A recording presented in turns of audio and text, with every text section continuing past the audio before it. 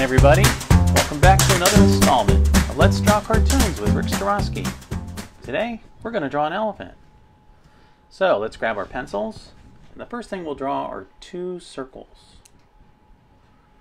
Inside the circles, let's make two little dots sort of at the bottom, so we'll make the character look like it's looking down.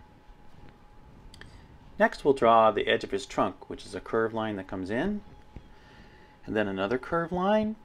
And then let's follow that curved line but get a little thicker as we get to the top. Right about this spot, we're going to draw one of his tusks, which is a bent triangle. And let's do another one on the other side. Then we'll do another line that comes in and sort of like his chin. Above his eye, we're going to draw a curved line, then a wider curved line that comes this way. On the edge of this, we're going to draw his ears. So it's a big, long, fan-like ear that kind of curls in. And we'll do the same thing on the other side. We'll make a line that curls over, and then it's kind of wiggly when it comes in towards his face.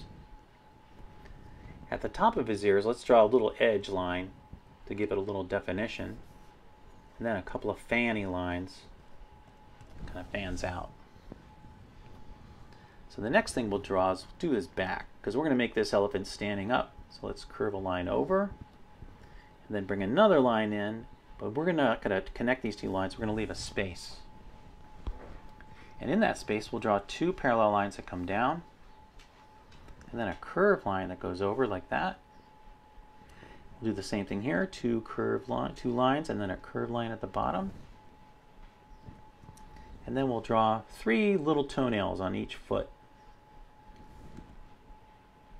On his side, we'll draw one of his other legs, so two parallel lines with a curved line that comes over, and three little toenails. And let's draw his tail, which is two lines that come down. And at the bottom, it's like a feather duster, so it's kind of fans out like that. We're going to do something silly with this elephant, so we're going to make two lines that go behind his nose, and then, or his trunk, and then we're going to make another line that comes in, and we're going to make it look like he's holding something. And we'll draw three little fingers, even though elephants don't have fingers, but they do in cartoons. So let's draw him holding an ice cream cone. Inside the ice cream cone, let's give it a little texture. Let's do these sideways hashtags. But instead of putting the ice cream on top of the cone, let's make it look like it fell and hit the floor. So it's a half circle with some wiggly squiggly lines at the bottom, and then a few little ovals that made it look like the ice cream went splat. Now if you dropped your ice cream, you'd be kind of sad, so let's give him a couple of sad lines. And there you have it.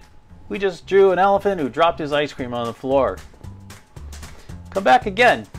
Make sure you check your email box for the next lesson of Let's Draw Cartoons with Rick. Or you can check out the archives on other lessons on how to draw lots more silly and fun characters. See you next time.